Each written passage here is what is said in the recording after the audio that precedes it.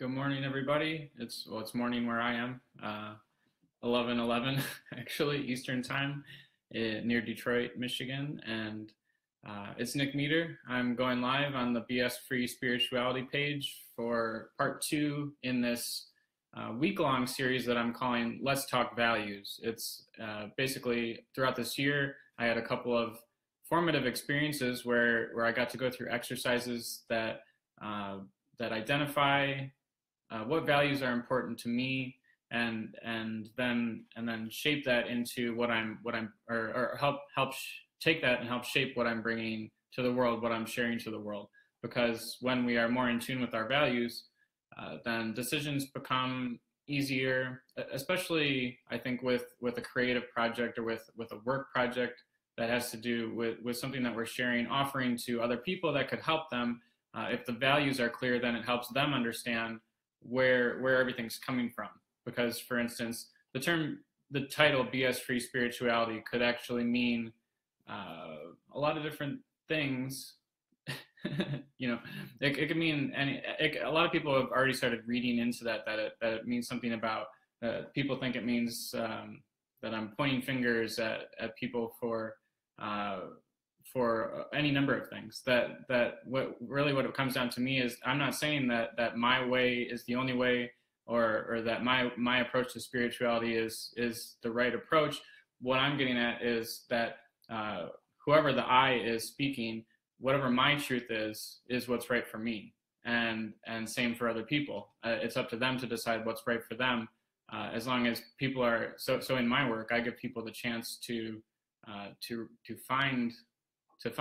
find their truth, to connect with their inner guide, and if they encounter any pressure from anyone to take on a philosophy, or if they encounter any shoulds, like they should be exploring spirituality a certain way, then that's when I would call bullshit. So spirituality also has different meanings. I think that quite often it can be assumed to have to do with metaphysical exploration, with having mystical experiences, and that can certainly be a component of spiritual practice. I think that's throughout history. That's certainly been a component. However, it's possible to go really, really far in that direction, and for that to start to seem like the point, which I definitely experienced earlier in my life when I started to explore spirituality and spiritual practices. I became really fixated on having deep meditative experiences, with having really just like getting really out there through meditation and other ways, and to the point where I became very disconnected with this shared world that we're all in, that we're living in together. And so I think it's important to in other words, to keep our connection, to keep some groundedness, to be able to, if we have a deep, far out experience, to be able to come back and put it into language that other people could understand, even if they haven't necessarily had that experience. Because each of us can never entirely know what someone else has gone through, what their internal experience is.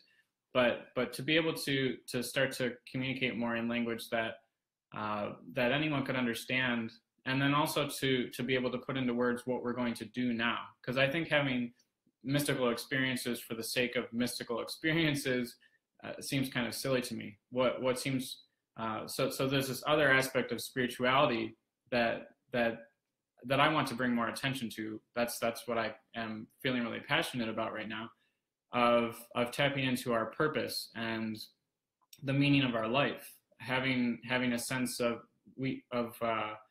what we're doing here. Whether I mean, some people believe that as individuals we chose to come into this reality, like chose to be born, which I I can't answer that question. I'm not going to tell anyone they're wrong who believes that, but regardless of how we got here, we're all of us who are alive now could benefit from having a clearer sense of how we can make our lives meaningful?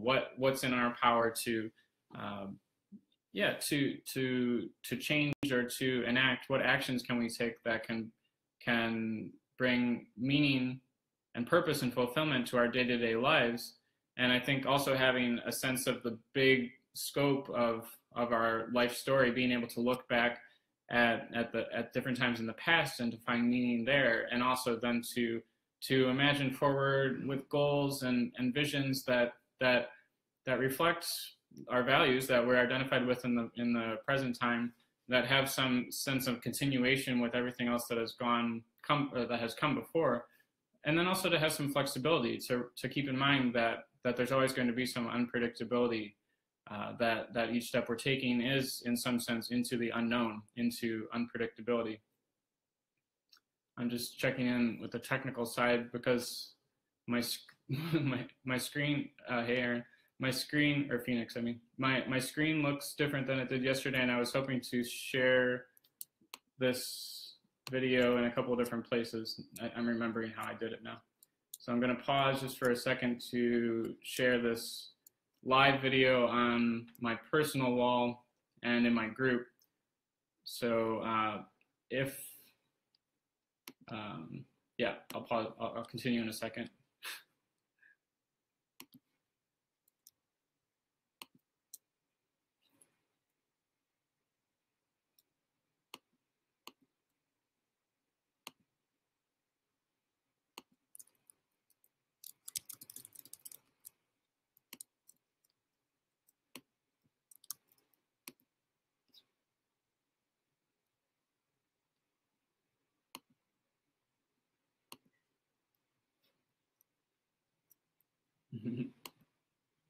Need some elevator music while I do this.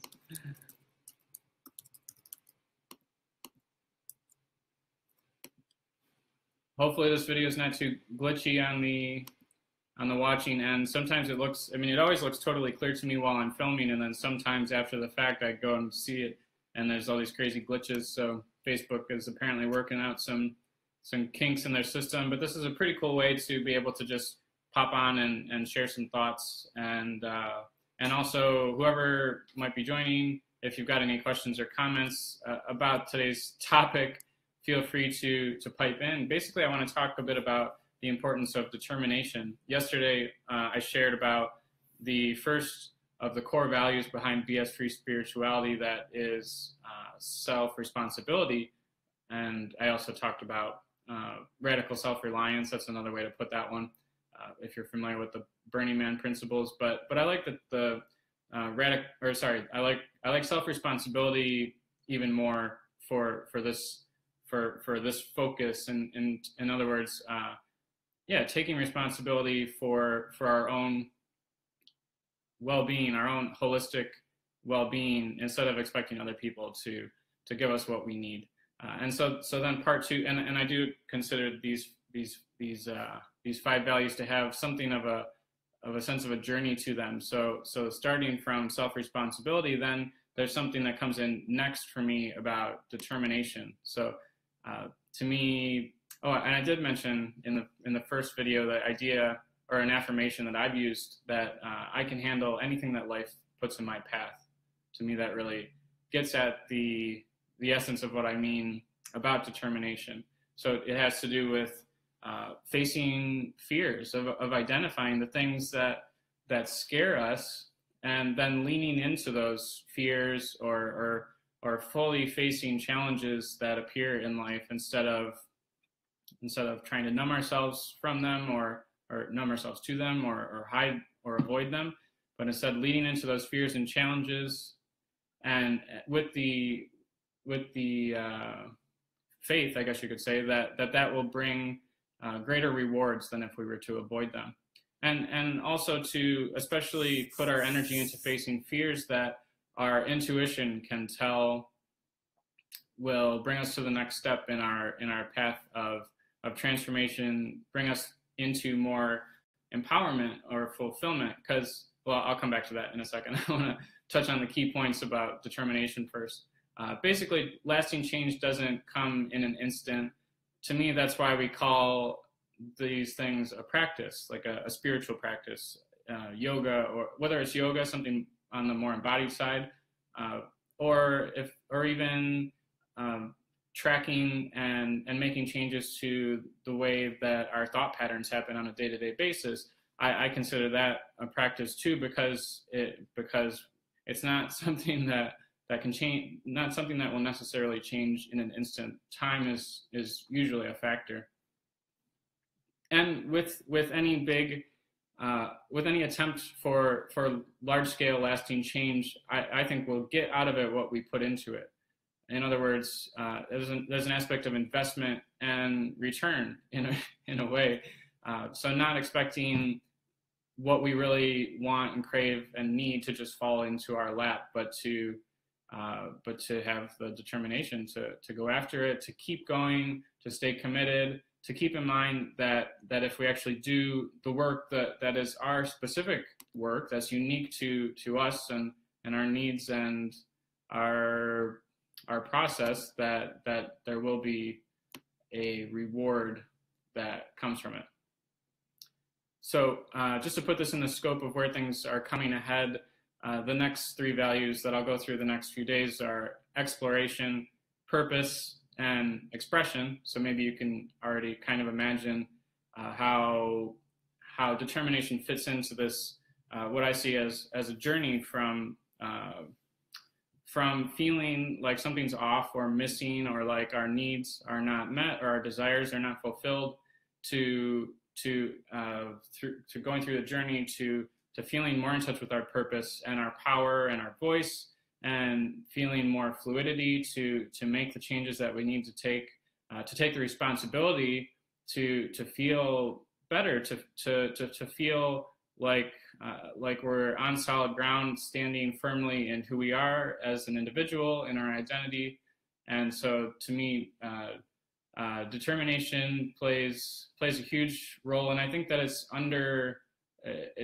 either undervalued or it's not talked about enough in the context of spiritual development, and specifically in that sense of spirituality that has more to do with the journey and finding meaning in life, because it really doesn't necessarily take a lot of determination to have a mystical experience. I mean, possibly if somebody is really, really dedicated to exploring some specific like transcendental meditation practice, and if they find value, if they find that rewarding, that's fine. But at least in my work, what I'm offering with my coaching and my workshops, anyone's welcome to have whatever experience they have, but in the longer scale, going from, for instance, a 3-hour cacao ceremony where somebody could get some insight into a situation that they're dealing with in their life.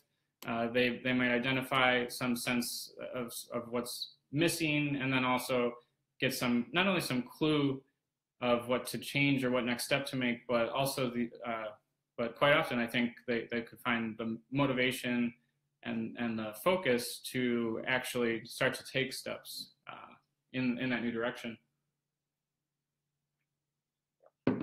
So here's how I think quite often it could happen that our first attempts to make a change might not go how we expect, or maybe in that initial workshop, it might have just seemed a little bit oversimplified, and like I said in the first video, we kind of live in a fast food culture where we want things now, and not everything is like that. And I think that the thing about this determination topic is that in our mind, we might get caught up in, oh, it's going to take so long, it's going to take a lot of work, and we use that word work like about self-development or spiritual practice. So on the one hand, yeah, there is something that we are doing that takes some structure and some commitment, but even calling it doing, or even saying that we have to do the work, or we have to, like catching those little have tos and shoulds and need tos, and eliminating those from our language when it comes to self-development can even in itself create some spaciousness, because we want to keep in mind that the goal here is to be more comfortable in our own skin, to be more comfortable with who we really are, our most authentic selves.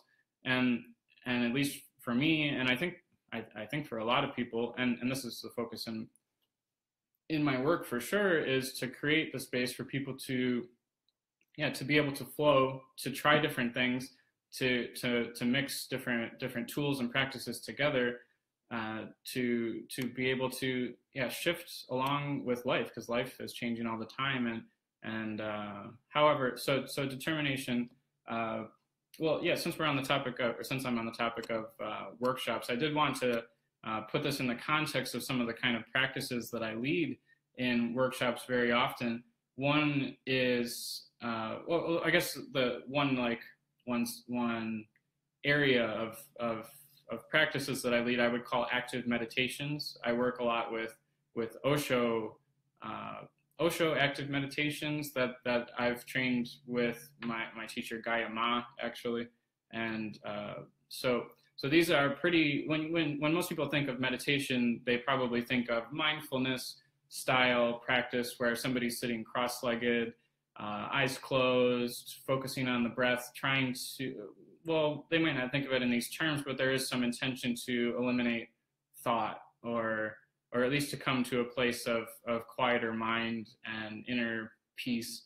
And this kind of practice helped me for about 2 months when I first tried meditation, but overall, I would actually get into more of a place of anxiety or stress, or the repetitive, unhelpful thought patterns would just sort of take over. So to me, then years later, I found this idea of active meditation that brings in more movement, more active breathing, and so Osho. If you're not familiar with Osho, he was I don't actually know that much about Osho philosophy. I know mostly about the practices that he was involved in developing. But he was a self-development guru or whatever. Controversial figure. I can't vouch for his lifestyle or anything like that.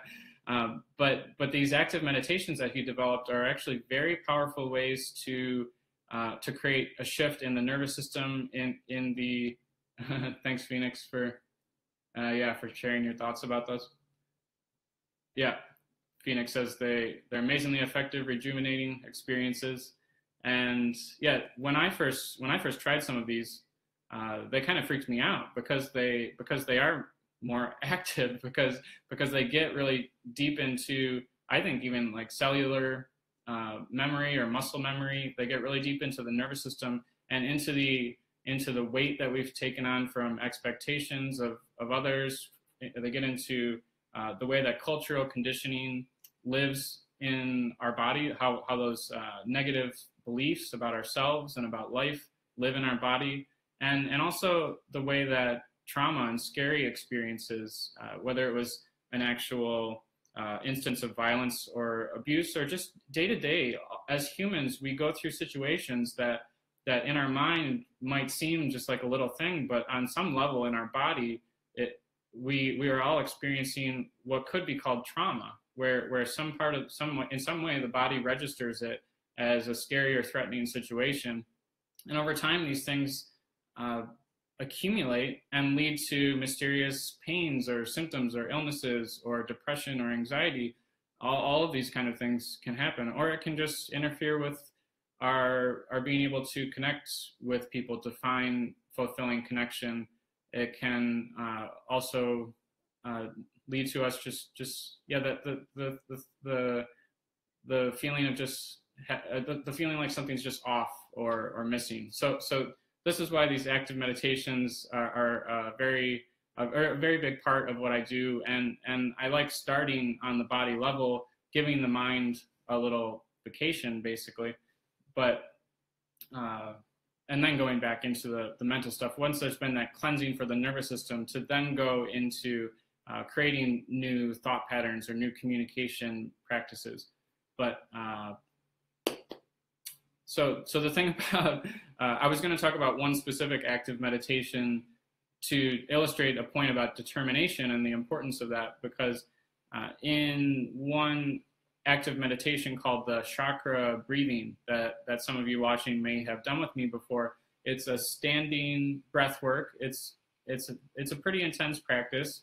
It's similar breathing to holotropic breath work, if you've heard of that or ever tried that. It's deep, rapid breaths in and out through an open mouth. So the idea is to get a lot more oxygen into the body than we're used to, and it can create some intense sensations ranging from lightheadedness to just feeling like energy is flushing and flowing throughout the body, to also some tension might arise in the fingers or around the mouth, almost a feeling, and that in itself can be a little bit scary the first time it happened, or the first time it happens. My teacher explains it like it's the body's way of processing all the extra oxygen that's coming in during the breath work, and that it's probably a good thing in the big picture, because it could be the body's way of releasing stuff, energy that doesn't need to be there anymore. And like I was saying, that physical or nervous system aspect can connect to the experiences that we have had, whether recently or long ago. So the thing about the chakra breathing practice is it comes in 3 rounds of 15 minutes each round, where you're imagining sending the breath into the different chakras, which, if you're not familiar, you can just imagine sending the breath into different parts of the body, ranging from the pelvis up to the crown of the head. And so, especially if somebody's never done this before, they'll get to the end of the first round and feel kind of flustered and maybe lightheaded, and it's common for people to try to kneel down or lay down, because essentially there's a symbolic parallel in this kind of experience to when we're in our day-to-day life and something happens, or we come up into a challenging situation, or we encounter some problem, some puzzle that we can't immediately find a way forward through, or that tests our stamina. In other words, when we get to the end of that first round in the breath work, then people do get a chance to rest. But then I come in as facilitator and say, okay, now we're going to prepare for the second round. So let's get back into our standing position. Find that rootedness, standing sturdy, because when we're in a sacred space like that, when we're in an experience like that, even body posture and positioning can play a huge role. So for us to stand up in that practice and to continue to go into the second round, to face whatever fears arose in the first round, whether physical or emotional or thoughts that came up, this is a determination practice. And I always try to say that we get what we put into it, or even sometimes more, I think. But the point is that to stay committed, to stay determined, to trust that the body knows what it's doing, to trust that even just taking in this extra amount of oxygen could be good for us. Then by the time we get to the end of the second round, we've faced those fears head on, and we start to really reap the benefits. And we get to the third round, and to me, that's like a closing of the loop. And this actually reminds me of another aspect of determination I want to talk about before signing off. I'm just going to take a drink of water.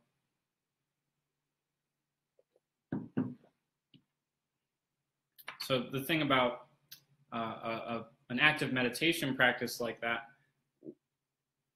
there are actually some parallels in a physical embodied practice like that to world mythology, surprisingly, or maybe you already knew this, but in this kind of holistic transformational workshop design, at least the way that I like to think about it, the way that my teacher Gaia Ma suggested that I think about it, is to take people on a journey, but specifically to have a sense of an arc to the journey. So we're coming in on our ordinary level, and then we can either think about going up to a peak of intensity, or going down into the symbolic underworld, into our subconscious. And then at the end, we want to come back out basically on level ground, back in ordinary reality, and be able to integrate whatever we experience into common language, into ideas for, the ideas for what changes we might be able to make in our life to create more fulfillment and bliss and joy in our lives. So the value of determination to me also relates to this idea of the journey or the quest, because it can come in a 1 hour meditation like that, and it can also even more importantly, I think, relate to our whole life, to the big picture, because then in other words, when I lead a breathwork practice like that, I also call it spiritual warrior training in a way. And another one of my teachers, I'm really appreciative for putting it in those terms. When we go through a somewhat challenging spiritual practice that our intuition tells us is right for us, because this is an important thing to distinguish, that just doing scary stuff, whether it's in a spiritual context or out in the world, just doing something scary doesn't necessarily mean that we're going to benefit from it or gain from it. I think, for instance, we could walk out into busy traffic. That'll be scary, but is that going to put us more in touch with our empowerment? Probably not. I think checking in with our core and our intuition when we're deciding which fears to face at which times is really important. And I think about it in the sense of a therapeutic edge. Each of us has an edge to our identity, what seems possible for us right now.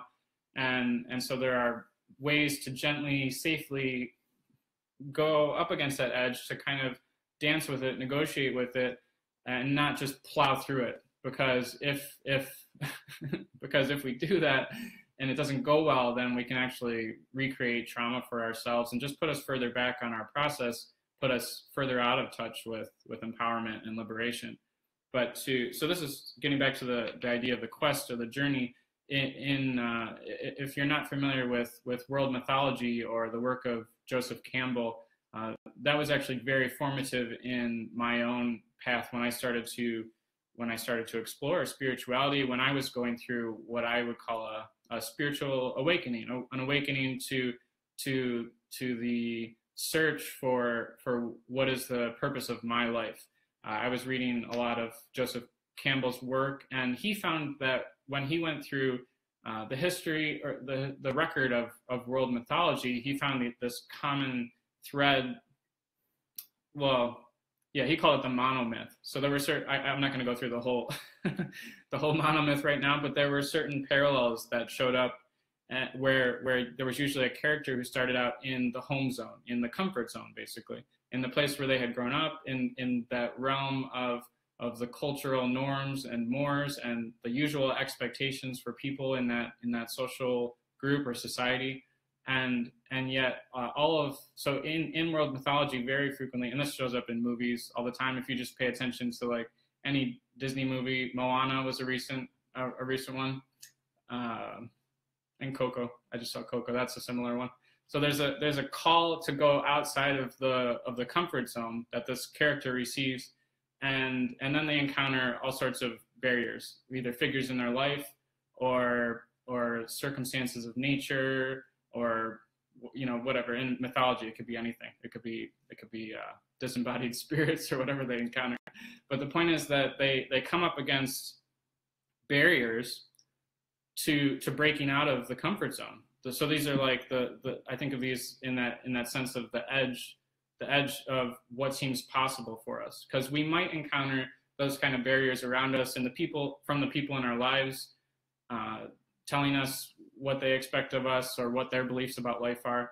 But a lot of times it's actually something going on inside of us, and maybe it had something to do with the distant past with those actual people. But it's possible, and I've experienced this in my own path, that and this is the idea of projection, basically. There are times when I experience that somebody is getting in my way or limiting me somehow, when it actually is a voice inside of me. There's a part of me that doesn't believe that I can take that next step into my own empowerment or liberation, and then I project it onto them, or I blame them for my own disempowerment or limitation. So this is something to be aware of, that it can be both an actual external barrier, and then these things also live inside of us. And through my coaching and workshops, I do guide people through negotiating both of those areas. But I think that the internal barriers and the projection aspect is actually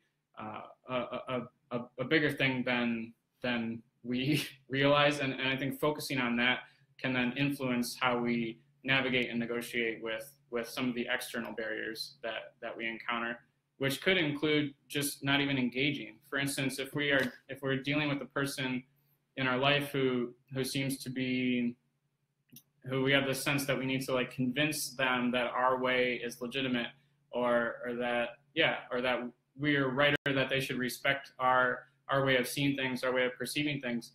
I think this is actually a symptom of the social media age, when we all have like hundreds of thousands of people sending their communications our way, and we all have this impression that we have Facebook friends, even if we haven't necessarily met them in person. So to me, this has to do with boundary work and assertiveness. And if we are really in touch with our purpose and our truth, it can be possible, and sometimes better, to just fully be in that, to fully honor ourselves without having to convince every single person that we encounter that